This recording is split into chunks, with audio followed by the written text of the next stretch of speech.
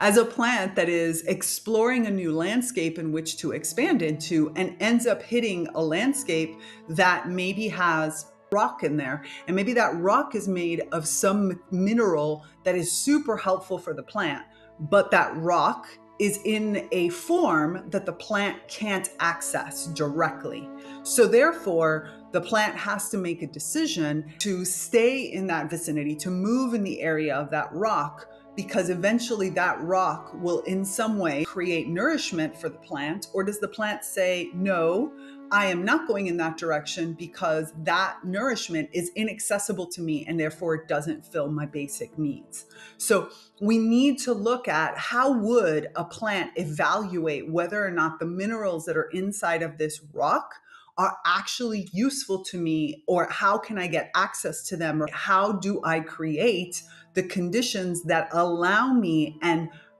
ensure me that I am going to get a benefit from this rock eventually.